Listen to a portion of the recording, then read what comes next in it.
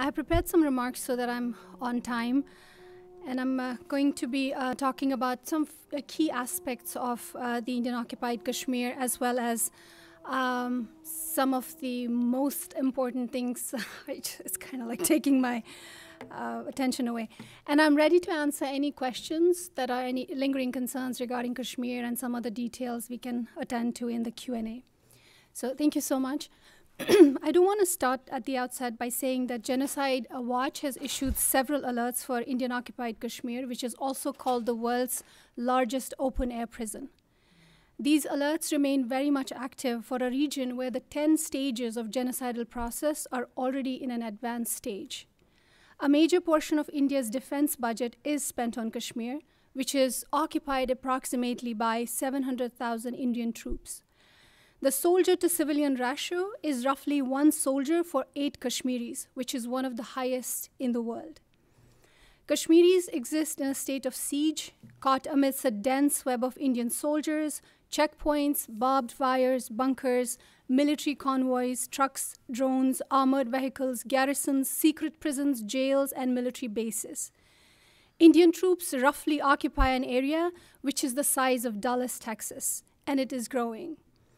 Since 1948, the issue of Kashmir, along with Palestine, had been on the agenda of the newly formed United Nations. Yet, in the current neoliberal order, India easily gets away with downgrading Kashmir from an international dispute to categorizing it as a domestic or a bilateral issue or even a law and order problem. The dominant Indian nationalist ideologies project Kashmir as if it has no political history, no identity, no aspiration prior to 1947, when India itself became a country. The Kashmiri people's demand for the UN-mandated right to self-determination is treated as a deviance. Their resistance is criminalized as rank terrorism. By 1989, the Indian-occupied Kashmir was festering as a full-fledged terminal colonial situation. Then the popular armed insurrection also began in that year.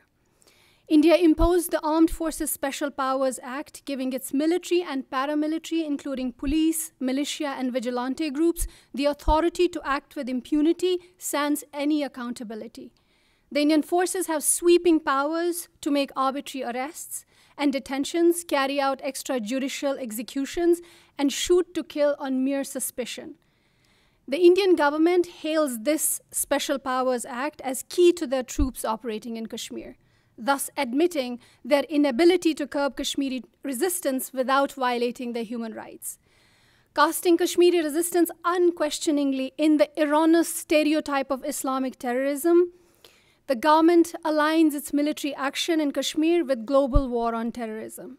This has enabled India to carry out gross human rights violations in full glare of global community while propagating its settler colonial policies without criticism. Since 1989, over 100,000 Kashmiris, both combatants and non-combatants, have been killed by the Indian forces. There are 10,000 plus enforced disappearances. Rape is deployed as a weapon of war, mass incarceration, and injuries like world's first mass blindings have been used to repress Kashmiri resistance. The Indian judicial structures do not consider the violations committed in Kashmir in light of relevant international humanitarian law, that is the Geneva Conventions, the additional protocols, or the international criminal law. India has not legislated on crimes of genocide, crimes against humanity, and war crimes. India's own domestic laws do not criminalize any type of human rights violations that they're committing in Kashmir, ranging from enforced disappearances, torture, rapes, to mass blindings. Even though militancy is at its lowest since it was in the 1990s, there is incredibly high number of casualties of these combatants. Their killing is a standard operating procedure. The law in Kashmir exists, but only as a tool of Indian state's neo-colonial terrorism in Kashmir. In August 2019, the government of India's impunity in Kashmir became spectacular. Headed by the right-wing Hindu supremacist Bharatiya Janata Party, or the BJP for short, it illegally and militarily removed Kashmir's special quasi-autonomous status under Articles 370 and 35A of the Indian Constitution. Kashmiris were kept under months-long curfew and communication lockdown, resulting in a humanitarian crisis. Executive orders which unilaterally removed Kashmir's territorial sovereignty and changed Kashmir's domicile laws have been passed to facilitate Indian settler colonialism through demographic shifts. The dispossession of indigenous Kashmiris, with unemployment amongst them rising to a record above 48%, and extractive exploitation of natural resources have become the hallmarks of neo-colonial de-development in Kashmir. The widespread xenophobia and Islamophobia fueled by Hindu supremacy and ethno-nationalism are also key to understanding the removal of Kashmir's autonomy. The re-annexation of Kashmir is claimed as triumph for the ideology of Hindu indigeneity, in which India's own Muslim population is cast as invaders and foreigners, and Kashmiri Muslims are doubly marked as the other. First as Muslims, and second as Kashmiris who are committed to an irrepressible struggle for the UN-mandated plebiscite and democratic sovereignty of their own. Hindu nationalists openly celebrated the military action on Kashmir as a historic step towards establishing Hindu Rashtra, or Hindu nation. An Indian actor and a prominent BJP supporter tweeted ominously, calling it, "Kashmir solution has begun." The similarity with the final solution was not lost on Muslim Kashmiris who were facing a brutal siege. This is when Genocide Watch issued one of its alerts in 2019.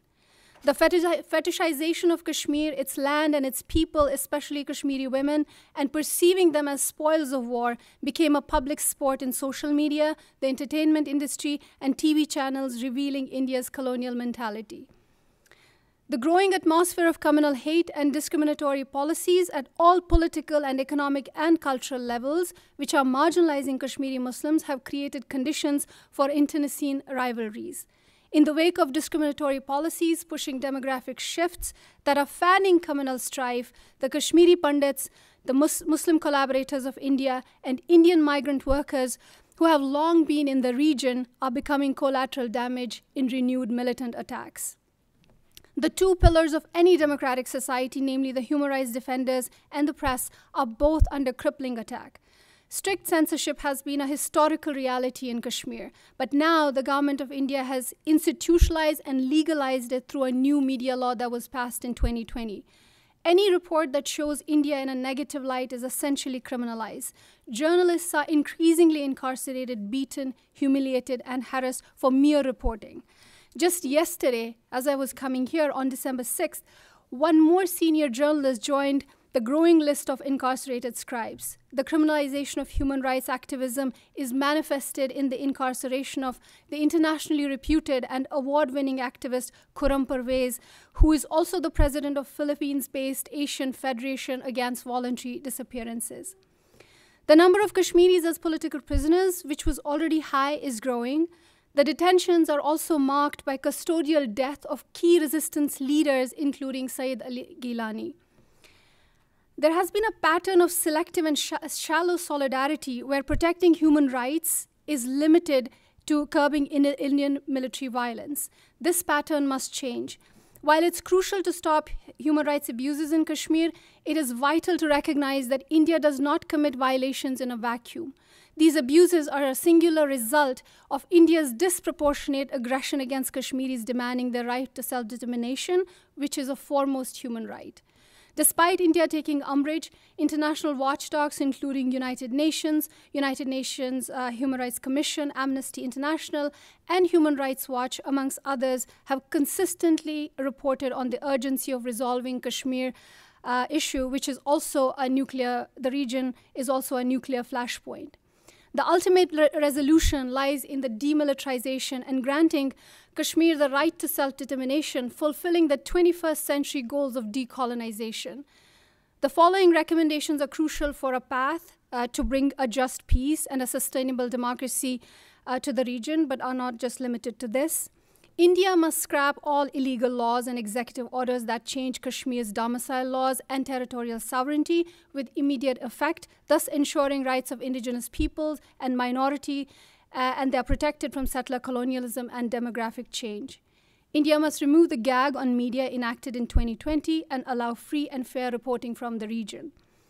Kashmiri human rights organizations and civil society groups must be allowed to operate without duress.